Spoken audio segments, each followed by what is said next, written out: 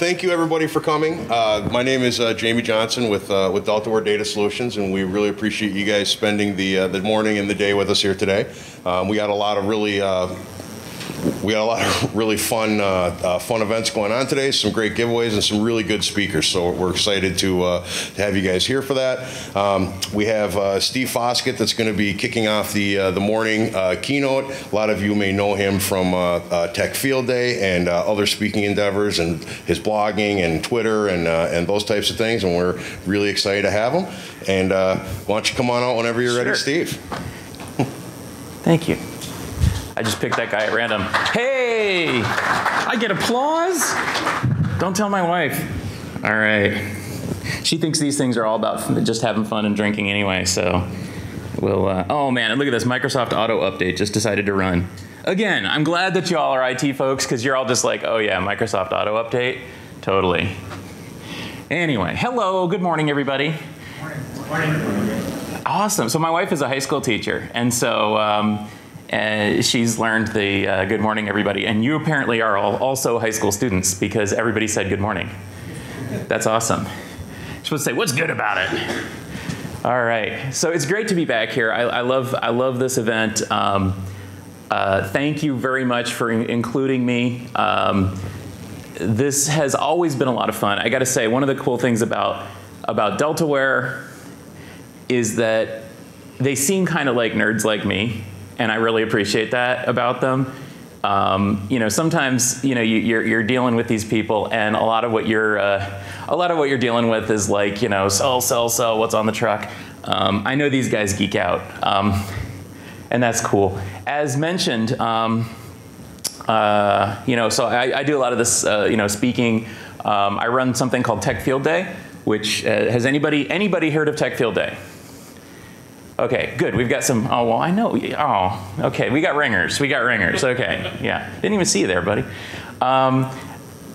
So Tech Field Day is an event where people like me and David here and Scott Lowe and James Green, and I think that's all the delegates in the room, but we get together with companies that are doing cool tech, and we talk tech with them. We spend a few hours with them talking about how their products work, and we put it on the internet wide open for free, no registration, whatever.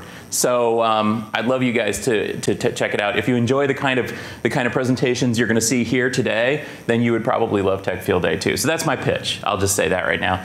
And I'm also into all sorts of other things. Hopefully you saw something in there that you like. And one thing I don't like, though, is PowerPoint. We were talking about that this morning. I get so sick of PowerPoint. I hate PowerPoint. So I do something a little different here, and you're going to see it here in a minute. I don't go in for all those flashy graphics and builds. Our esteemed AV guy, thank you so much, offering audio. No. No audio. No flying things, no builds. I want you to feel like we went to the Good Earth this morning, which I love, by the way. That's like my favorite place in Minneapolis, and had breakfast. And you said, hey, Steven, I know you go out to all these events, and I know you were at Docker a couple months ago. So, Steven, what's the deal with containers anyway? And I flipped over the placemat and got out a pen. And that's why all my graphics look like that. So hopefully you guys will bear with me with that. So what is the deal with containers? It seems like it's everywhere right now. I mean, is there anybody in here who has not heard of containers or Docker? Now I just shamed you all. Somebody back there is like, oh man, I am so behind the times. No, it's okay, it's all right. Yes, it seems like it's everywhere. It seems like all people are talking about. Is there anyone out there who really understands containers or Docker? Yeah, okay, you got a little this. We got a hand over here. Was that Rob that put his hand up? Yeah, I believe him. You got it? All right, well, there's food out there. It's pretty good. Yeah, so that's what I'm going to talk about. I'm going to talk about containers, and it's taken me a long time to get my head around it too. And I got to admit to you guys, I didn't get it. I didn't see the point. I mean, we've already got VMware. We've got virtualization. What do we need something else just like that, but not like that for? Like, what's the point? And the pitch that I kept getting from nerds was, oh, but containers are so more efficient because they don't have a hypervisor and they don't waste memory and CPU cycles. And I'm like, blah, blah, blah. I have so much memory. My memory is huge. And I don't have to worry about wasting memory, okay? CPU cycles, I got no problem. Got no problems with CPU cycles. But seriously, Intel makes a 24-core Xeon, okay? We don't have to worry as much about the CPU overhead of running 6 operating systems instead of 1 operating system, okay? That's not the thing. That's not the deal with containers. So let's just set that aside. Containers are not about efficiency. They're not about packing more into the same thing that you could run VMware. They're not even a replacement for VMware. It has nothing to do with VMware. It happens to do something like that, but that's not what it's about. And it took me a long time to realize this. And once I realized this, I said, oh, okay, so maybe there is something here. Maybe there is something interesting. So what is a container? For one thing, it's a rare case where an industry BS term actually makes some sense, right? I mean, unlike cloud, for example, which makes no freaking sense at all, container actually makes some sense. What is a container? It contains things, right? And not only that, but it keeps things contained.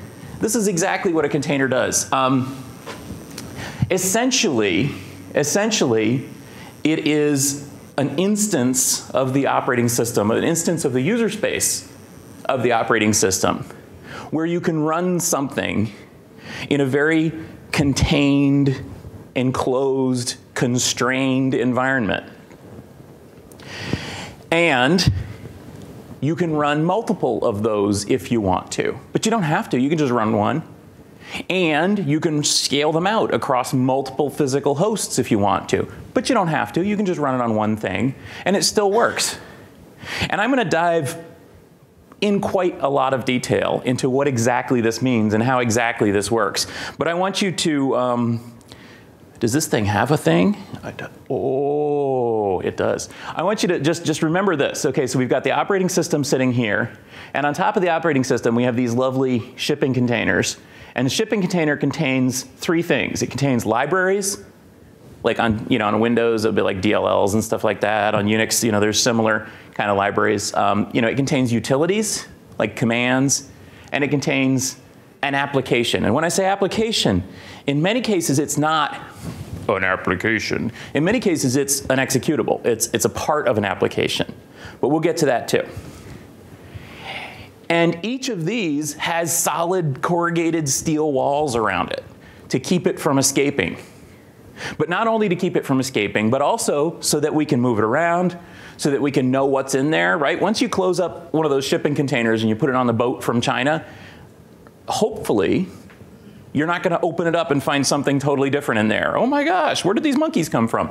Hopefully you're going to open it up and there's the car that you shipped, right? That's kind of how these things work. And that's the deal with containers. How many problems in IT are caused by an application running in a surprise environment full of monkeys, right? I mean, all of our data centers are full of monkeys, and you open it up and you look at it and you're like, whoa, no wonder this application didn't work. Look at all this other stuff that's running here, Look at all this. Oh my gosh, this is totally out of date. Oh man, this was never intended to work with this driver or with this, this totally different utilities or this different environment, Oh, well, we use Red Hat and this thing was designed in Ubuntu and why doesn't it work, right? That's why it doesn't work, because it was never intended to run that way. That's the deal with containers, because containers give us a predictable environment to run applications in, a predictable, constrained environment. So the developer can make an application or an executable or an application component and know exactly what the surrounding parts are going to be. And that's very, very cool. And it's not just cool for developers.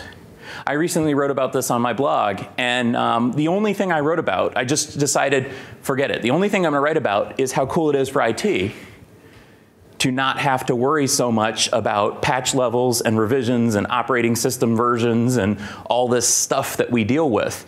Because most of our problems are not really, oh, this application totally doesn't work, right? Most of our problems are, I'm totally running this wrong, right? I'm trying to do something, I'm trying to run it in an environment it was never meant to run in. The other day, I wanted to try something out, and the documentation was all about how to run it in Ubuntu. And I use a Mac. And I have an Ubuntu machine running in the cloud. But rather than bothering connecting to the Wi-Fi and running it and connecting over SSH and trying it over there, I started up Docker, I ran my Ubuntu image, I messed around with it, and I killed it. And I ran it on a Mac. And in this case, it was running in a virtual machine. But how cool is that? That I could just instantly, with like 2 commands on the command line, have my Ubuntu environment running here, and then just tear it down and be done with it, and not have to worry about, you know, installing it and, you know, running all this heavy-duty stuff. Very easy, very simple. And that's what the deal with containers are. So it's basically virtualization, but at the operating system level. There's no hypervisor involved necessarily. But it doesn't preclude a hypervisor. In my case, with my Mac, when you run Docker on a Mac, it actually does run VirtualBox as a hypervisor, and everything runs in VirtualBox. But you don't see it, you don't know it, you didn't install it, you don't touch it, it just does its thing. And suddenly I'm running Linux applications on my Mac. And that's kind of neat. So let's dive in a little deep. Let's talk about the operating system stack. This is important to understand containers and understand how this stuff works. So essentially, classical operating systems have 2 worlds. We've got the system space and we've got the user space. And most of us are vaguely familiar with these things. We're vaguely familiar with like ring 0 or protected mode or things like that, right? We've kind of, you know, we kind of run into these things. Essentially what we've got is we've got an operating system, a kernel, that hits the hardware, runs the device drivers, does all the hard stuff, translating hardware into software. And then we've got a user space, and the user space is everything we touch, everything we interact with. You never touch the kernel. Every interaction with the kernel is done through system calls. That's on purpose, because imagine if, as a user, you are allowed to just really muck around with the internals. It would be like back in the 8-bit computer days. Remember when you could just do all sorts of cool stuff with your Atari or Apple or whatever, right? I mean, you could definitely mess around with the hardware there. You can't do that anymore. Everything you do happens in user space, in protected mode, whatever you're going to call it, away from the kernel. And this is important to understand because this is what's going on when we talk about containers. Essentially, a container is a duplicate user space. You take everything that's not the kernel, everything that's not in system space, and you create another one. And it's a special one that only that container can see.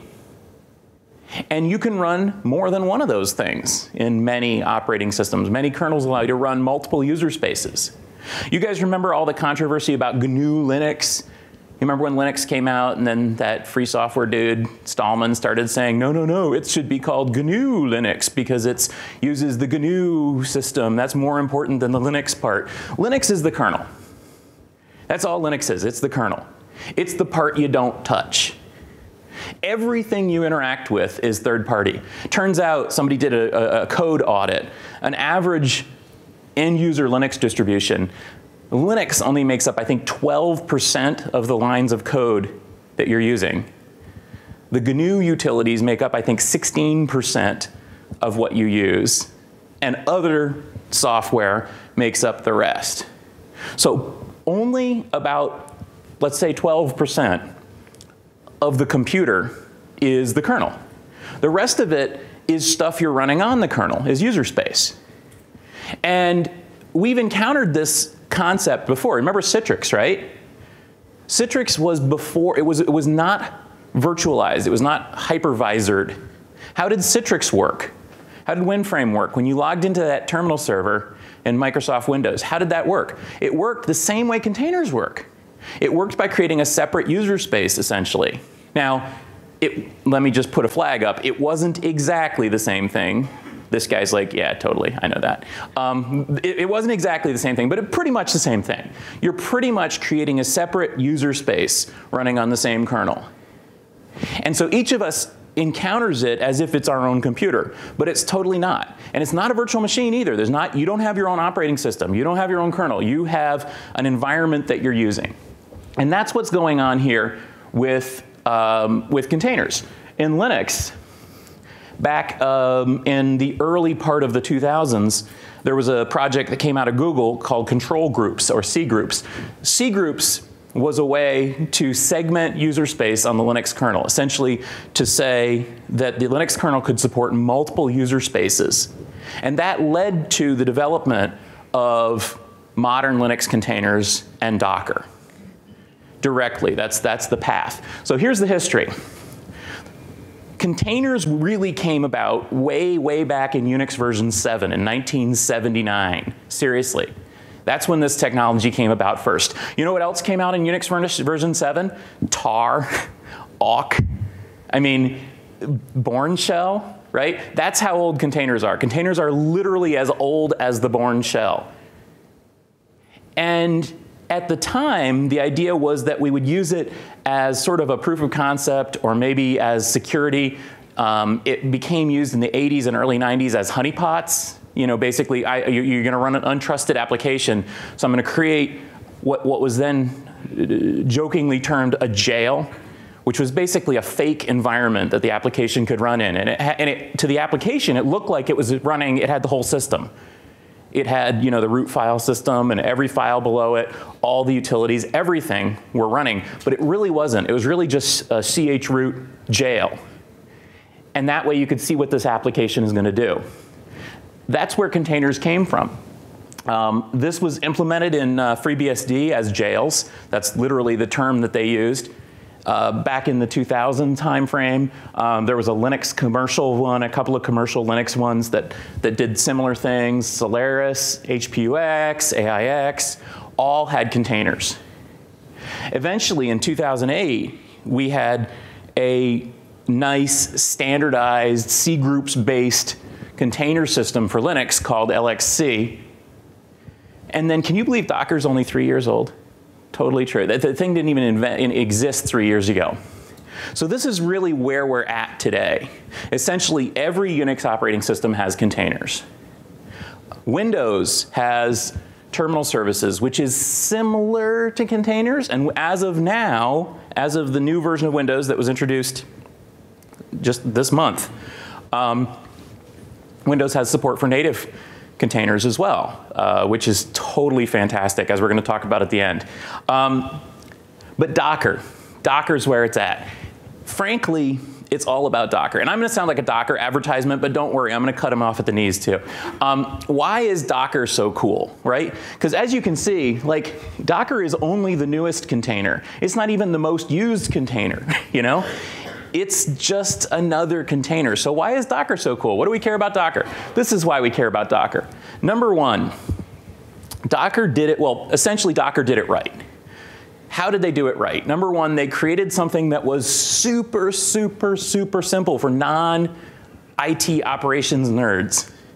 They created something that was so simple and so compelling to use. I kid you not, if you folks install this, I can tweet you how to get it up and running, okay?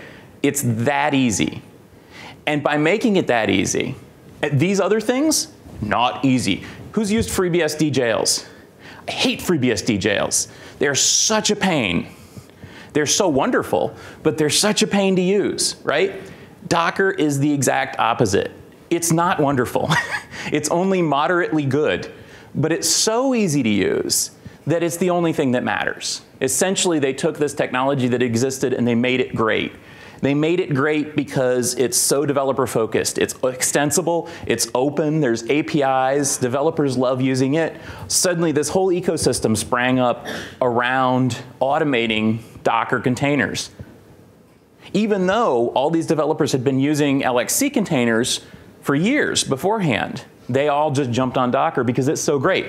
Another great thing Docker did was create an app store. One of the coolest things about Docker, the reason that I can tweet you how to use Docker, is because you can literally say, Docker run Ubuntu. And when you do that, it says, what the heck is Ubuntu? Oh, I'll go look in the App Store. Oh, there it is. I'll download that. Oh, here it is. Now I've got it. Oh, I'm going to run it. And in that one-liner, suddenly it's all running. There's basically an open app store. Now, it's not an app store because you can't buy stuff from it yet. You will. That's their path to profitability. But right now, essentially, it's an open app store, a free app store. And you can download stuff. And not only that, but you can contribute stuff. If you say Docker run, now this doesn't work, so don't worry, Foskett / operation overthruster, right? It would download from my repository and run that on your machine. That's pretty cool, right? I can publish something, and my friend Nigel does Pluralsight courses, fantastic Pluralsight courses on Docker, really fantastic. You gotta check out Nigel Poulton's courses if you're interested in this stuff. As part of his courses, that's what he does. He says, go, run this pre-made Docker image here, and all you have to do is like literally type one-liner and it comes down. Fantastic. Another thing Docker did that I totally hate is they made their own storage layer. And I'm going to talk about that in great detail in a minute. But essentially, it optimizes capacity, it optimizes startup, and it makes it really easy to store container images and inflate them into containers. They've lately embraced extensibility. This is one of the things that a lot of people say, oh, Docker's so amazing because you can plug in a new storage driver, plug in a new network driver. Point of order, you couldn't do that until recently. That was not where they were going, but they decided to go there. And now that they've gone there, you can totally plug in anything you want. Docker can even run LXC containers. You can do some pretty cool things in terms of openness. And the other thing that Docker has done, and this is pretty savvy, even though their competitors wouldn't think so, is they basically are in co-opetition with the entire ecosystem. And whenever the ecosystem comes up with something awesome, Docker tries to do it easier and more integrated. And Swarm is probably the greatest example of that, where they saw what people were doing with containers and they just said, cool, and made something that was 80% functionality and 5,000 times easier to use, and away they went. So that's why we're going to talk about Docker. So literally, the rest of the day, I'm going to talk about Docker for this reason. Because really, it's like VMware. I used to do seminars on virtualization, and there was always that guy who'd be like, well, what about Solaris virtualization? What about Oracle virtual machine? I'm like, yeah, I'm not talking about that. Because for everybody else in the room, that doesn't matter. So I'm going to talk about Docker. So how does Docker work? As I said, the cool thing about Docker is you got this hub, this app store. And essentially, you grab an image from the App Store automatically. You don't have to grab it. Docker just does it, right? You just say, hey, I want to run Ubuntu. There it is.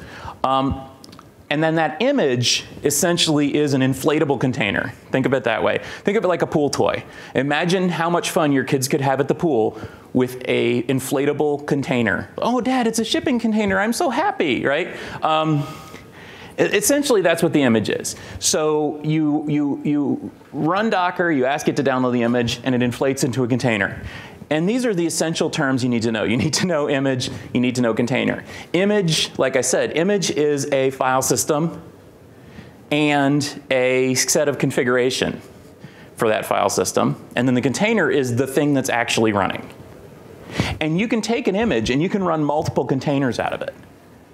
You can have 50, 100, 1,000 container instances based on the same image. And each one is its unique animal, but each one is also exactly identical to each other one until you run anything in it, until you configure it, until you pop it up. So Docker proposes not using these containers the way containers had been used. Originally, they had been used as basically a full system. In those chroot jails and so on, what you did was you ran like all of Linux in there, or all of Solaris, or all of Unix v7, whatever, so that the application would have everything it could possibly need and would never know that it was running in jail. Like it's a gilded cage. A Docker image is not a gilded cage. Docker's best practice is to run it in the most simple way possible, so that you only install the bare minimum of libraries. Here's an example. That Docker Ubuntu image that you download as a default doesn't include ping. Why? because it doesn't need ping, you know? That's not a useful tool for whatever application. If you need it, you can install it, you can run it. It doesn't include anything, doesn't include NFS. It doesn't include all these other system tools that you're used to. It doesn't even have to include a shell. Can you imagine that, running a Unix system without a shell? Well, you don't have to. If you don't need it, why bother? It's just a security risk, it's just bloat. That's what I mean about the simplest possible image, and that's what Docker promotes, is to use the simplest possible image. Only the libraries you need. They also propose minimizing the number of layers of storage, and I'm going to talk about storage layers in a second. The other thing that Docker proposes is, again, contrary to how people used FreeBSD jails in particular, is only run one application. And in the case of Linux, that's usually a single process. Literally, you do ps-a, and it returns one process. And that is the process that you're running in that container, right? So I'm running a database engine, right? I do a PS, one line, database engine. That's it. Because everything else is superfluous. And that is pretty cool. That is pretty cool. On Windows, not so much. You check out the Windows processes, and there's a lot more running in there. The other idea, and this is where people have taken this, is that what you do then, so you run one executable per container, and then you run multiple containers per application. So let's say you're running, I don't know, a search engine that indexes the entire web, just to pull something that I just invented right now, okay? You could have crawlers as an application running in a container, and you could run that 5 million times, right? You could have indexers as an application running in a container, and you could run that 5 million times. You could have, I don't know, the web server that you query, you know, Google, whatever. Oh, I gave it away. And you could run that 500 million times. That's the container philosophy. That's how the containers scale. And Apple, not known for their openness about how they do stuff, recently went to a meetup and explained how Siri works. And it seems that every time I hit the Siri button on my iPhone, it spins up. Apple's not using Docker, they're using Mesos. It actually starts a container in the cloud for your exact individual transaction, handles what you're doing, and then tears it down and destroys it immediately afterwards. How cool is that, right? That's the cool thing about containers. You can't do that. Can you imagine cloning and starting a virtual machine in the time that it takes you to hit the Siri button? No way. But with containers, that's literally how it's happening. That's pretty neat. And that's how basically every web scale application works. Twitter, you know, is made up of a gazillion containers, each doing special tasks. So the other thing that Docker says, and this reflects reality, is to put anything persistent and anything active in an external volume. So you don't store it internal to the container. And I'm going to talk to you about why in a second, because storage in Docker is bizarre. So let's move on. All right. So how do you build one of these things? Well, you can make a Docker file of your own. And your Docker file is actually pretty simple. It's a file that says basically 3 things. And you can literally, you don't have to base it on an existing one, even though it's easiest to do that. You have a basic image, like, okay, I want Ubuntu. And then you have a bunch of app installs, apt, get, install, ping. Okay? And then you run a command, ping. Right, there, I've just written a Docker file. And when I run it against that, when I run Docker against that Docker file, it does all that stuff and magically works.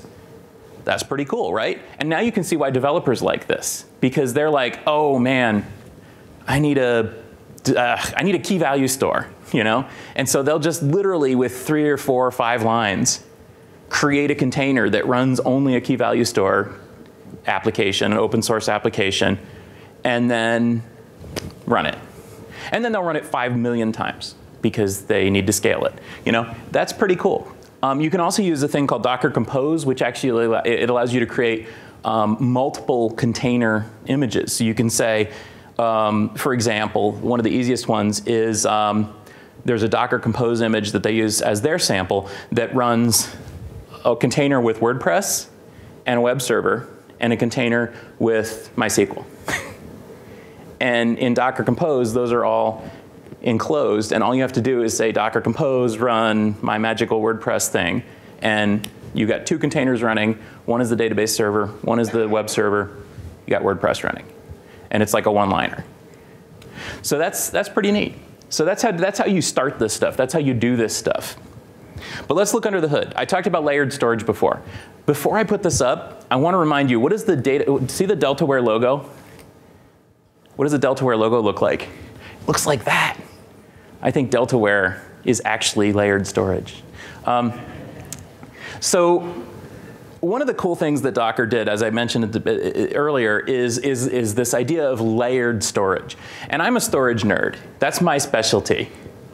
This is bizarre stuff, okay? So let me explain how it works. Essentially, you've got, imagine instead of using PowerPoint and this thing, I was like your old science teacher, and I had transparencies that I had written by hand with a magic marker. Is anybody old enough to remember that? Yeah, I made you all say you're old. I'm old enough to remember that too. So there we go. All right, so imagine you've got one of those transparencies, and I lay it down, and I put down a transparency, and it is the Linux standard file system with utilities and with directories and with proc and etc and all this stuff. Okay, that's the bottom layer. Now I take another transparency and I lay it down. And that is some utilities that I installed on top of that basic Linux image. Maybe it's got a web server. Maybe it's got some standard web libraries, something like that. That's the next layer. Now let's say I lay down another one, and it has maybe some data. Maybe it's the WordPress install. And now I lay down another one that's blank, and I run it. That's how Docker storage works. And everything you do in a container is written on that top layer. So if I write a file, if I edit etc hosts, if I edit a HTML file, whatever, it's written on that top transparency layer. And if I pull that transparency layer off, it's gone. That's why Docker is not, that's why they say that the storage is not persistent, because that top layer is unique to this particular container. Remember the difference between a container and an image. A container is running. It's a thing that's running. The image is everything below that top transparency layer.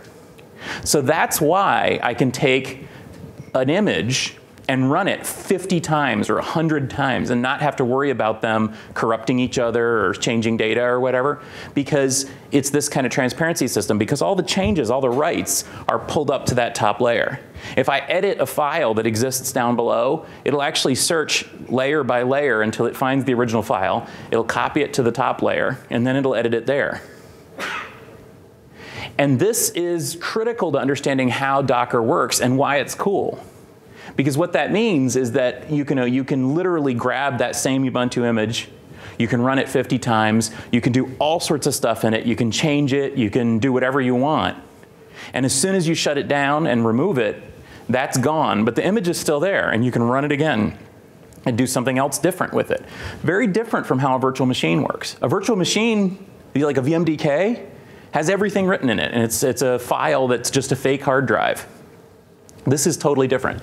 And this was one of Docker's unique contributions. Now, they didn't invent this. They did invent the implementation of this AUFS file system layer, but they did not invent the concept of a union file system. What essentially is, in storage terms, this is a union mount file system. And a union mount has existed before as well, and it is exactly what I've just described. What Docker did is they invented a specific implementation of that for use by containers. And because of this, this kind of informs you of how everything else in Docker works, because this is how they assume that everything always should work. Now, one of the nice things about this is that it's low storage requirements.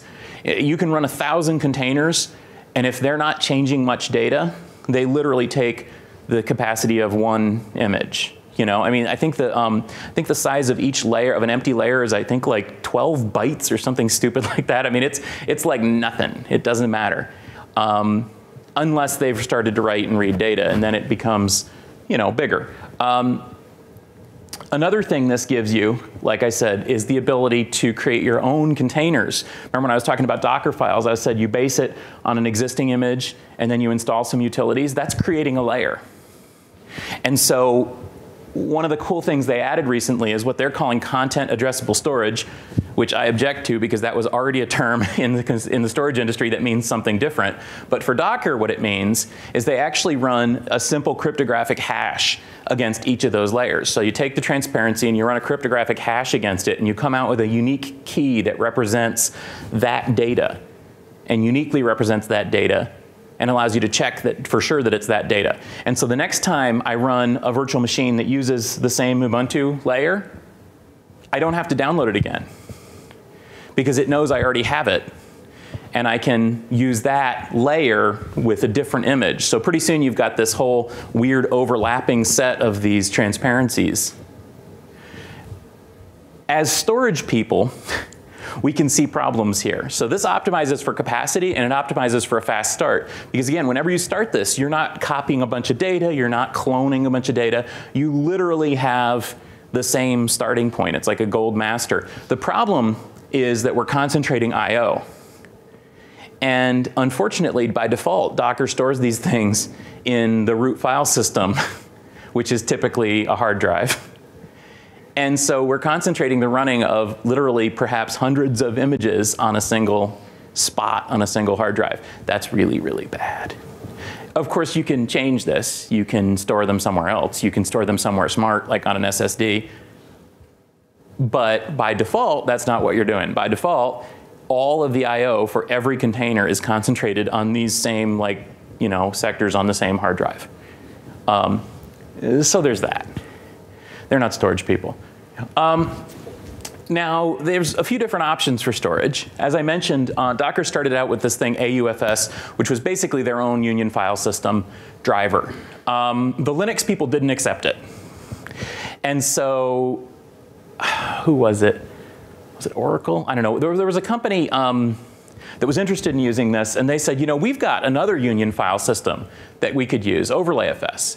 And so Docker has pretty much switched to Overlay, actually Overlay 2 now, which has been further refined. And essentially, it works exactly as I've described, with the layers, with the Deltaware logo as the storage layer. Now, other people said, you know, this looks a lot like snapshots, because it's all based on copy on write, which is another storage technology that we've been using for a long time. They said this looks a lot like snapshots and clones on a copy on write system, on a NetApp or ZFS, or even the LVM, Linux LVM does the same thing. And so you've also got a bunch of snapshot-based approaches. Device Mapper literally maps those layers into clones on in LVM. ZFS, which is probably the best file system in existence right now, unfortunately, says how bad storage industry is, also uses snapshots and clones that can be integrated directly into Docker. Btrfs, which is a new file system in Linux, also can do this. So essentially, we can do this in a way that's much more scalable and potentially eliminates my hotspot concern. You can also just say, forget it, I'm going to run a totally different storage driver, and Docker will take that too. But the problem with all this is that essentially what we're doing is we're running applications and we're storing data on something that is not intended to be persistent, because Docker storage is not persistent. If I remove that container, remember I wipe off that top image and I lose everything that it's written as long as it was running. And that's really bad if I had something of value there, right? If it's a totally stateless application component, it's not so bad. If it's my web crawler, it's not so bad, because everything that it does, it's going to write out to some external database, and that's fine. But If we don't want to do that, if we want to have some kind of persistent storage, Docker recommends using what's called a data volume, which is a horribly non-specific term, but that's really what they call it, a data volume. And what a data volume is essentially it's another thing in the file system, and it maps an external location, like let's say /mount/emc3, right, to an internal location inside the container, /mount/ my data, whatever. And you can even do this with individual files, which is totally nuts. Don't do it. But you can do it with a directory. You could say, oh, I want everybody to be able to access the same var www data, right? Because they're all web servers. I want them all to be accessing, reading, and writing the same data file. That's easy. It's just a one-liner flag on the Docker command line. And the nice thing here is that it doesn't have to go through all those layers. It doesn't have all this copy on write and data drivers and all this stuff. The other nice thing is that it's persistent, because I can blow away that container. I can start another container, give it the same data volume, and it'll be mounted in the same spot, and it can run there too.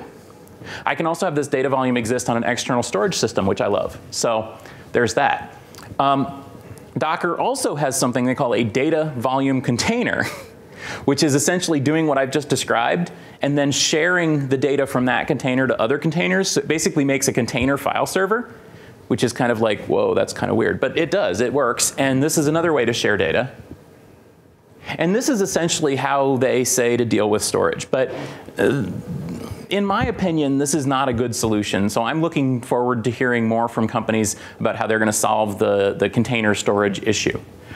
We also have, as I mentioned, the issue of persistence. Again, Docker says things aren't persistent. These are not pets. These are cattle. We have a herd of them. We don't care about individual ones. They don't have names. We just run them, and then we kill them and eat them, right? They're cattle. And so we don't have to worry about that.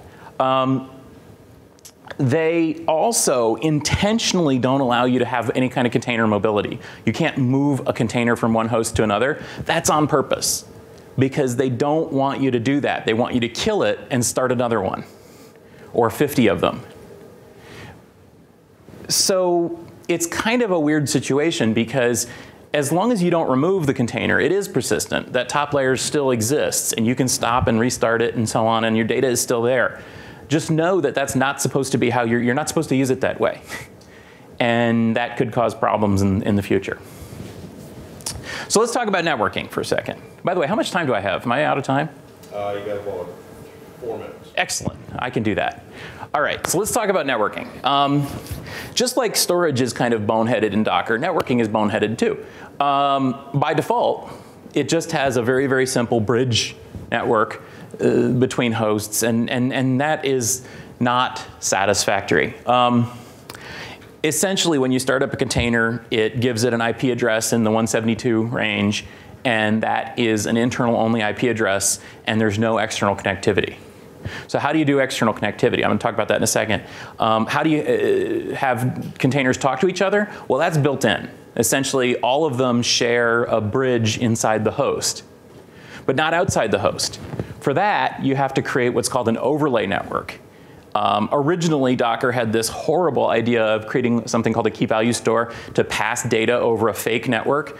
And network people just said, oh, kill me now. But lately, Docker has created a real VXLAN-based overlay network, which is much, much better. Or, just like storage, you can just wipe it away and plug in any old network. And so most networking companies now have a complete network plugin that replaces the entire network infrastructure for Docker, which is kind of cool. You can also do external networking. By default, you can map ports. So if you've got a web server running in a container, you can map like port 80 to port 80 on the host. And that way, whenever anybody talks to your host, they actually are talking to the container.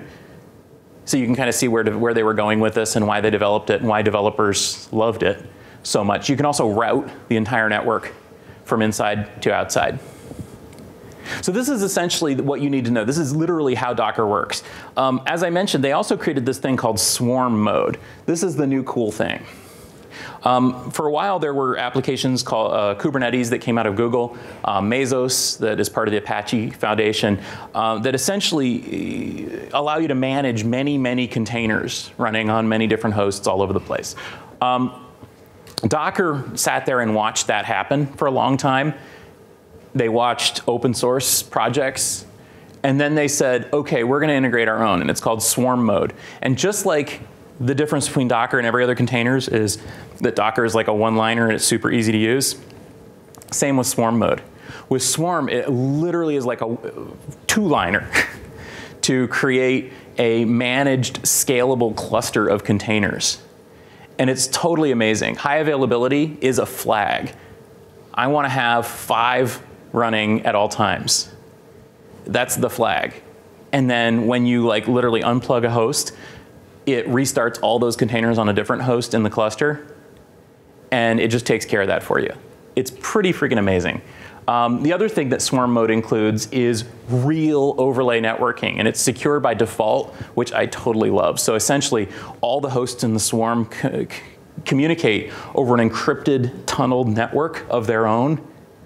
And just by being a member of the swarm, they become a member of the network, and they can all have secure inter-node communications, even if they're located in different places. Like even if one of them is on your laptop, another one's in your data center, and another one's on Amazon, they're all in a same secure network, which is pretty freaking neat.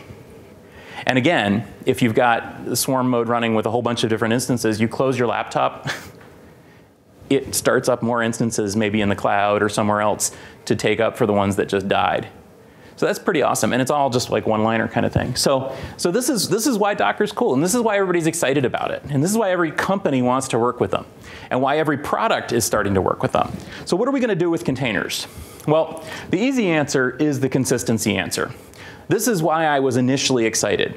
I was excited because as a Unix admin, I can grab a container image and not have to futz around with all this stuff, right? I recently was trying to run Homebridge at my house, which allows you to use Google Nest with Apple HomeKit, which is not supposed to be possible. Homebridge makes it possible, right? It's a pain in the, it's horrible to configure, right? But there's a container version of it, and that is a one-liner. And it's like, hallelujah. That's why containers are cool right there. Imagine the future of application deployment when this is how we install third-party applications. Can you imagine if Oracle got wise and distributed Oracle in a container, or a compose a whole bunch of containers, and suddenly you didn't have to worry about anything, it just sort of ran? Maybe you could even just type a command and it ran. That would be so amazing. And boy, would you pay for licenses. So there's that. That's awesome. There's also a security aspect. Now, don't overblow the security aspect here. Docker is still potentially very insecure. There can still be all sorts of security issues.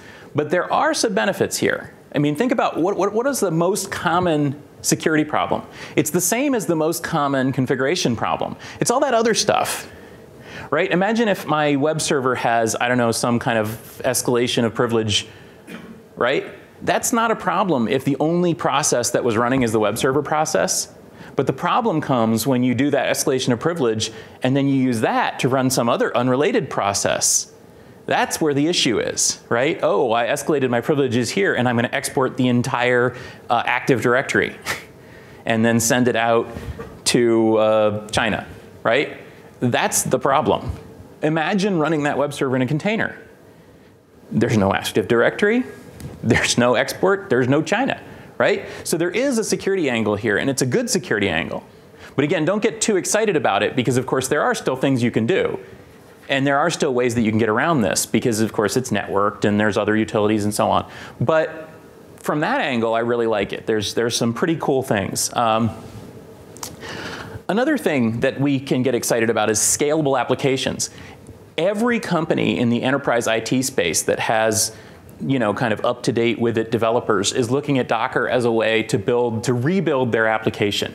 I was talking to a storage array company recently, and remember what I was saying about Google, right? You got the indexers as containers, you've got the analyzers as containers, you got the web servers as containers.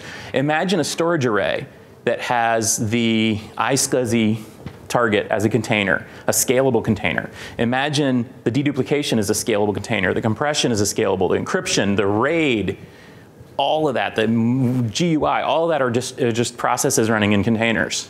There are literally multiple companies inventing that right now. as storage arrays. Same thing with network services. Same thing with application servers, databases. Microsoft is reinventing Windows that way right now. This is pretty cool. Imagine escaping the bounds of a single host. Suddenly you don't have to, maybe you've got 6 servers and they're all running Exchange. And they're not running, a different instance of Exchange. They're all running one scalable multi-application instance of Exchange in containers, right? I don't know that that's what Microsoft is doing, but I bet it is, because that's pretty cool. And that's where they're going. And that's where applications are going. And essentially, this is what we're going to see in the future. This is the next application you're going to buy. It's going to be containerized for all these reasons. For contained configuration, for security, for scalability, for ease of deployment. They're all going to be containerized. And even though Docker originally appealed mainly to developers, and even though people still like to say, oh, Docker, that's for DevOps, it's not. It's for everybody, because these benefits aren't really DevOps benefits. These are ops benefits. These are things that we love, things that I love. I don't like fighting with Unix systems. I don't like fighting with incompatibilities and the wrong version of a library and updating systems and all that kind of stuff. I don't like installing applications. That's why it matters to us. And that's why Docker isn't just a DevOps thing. And that's why Docker has taken off. And that's why what I had to say this morning. So there we go.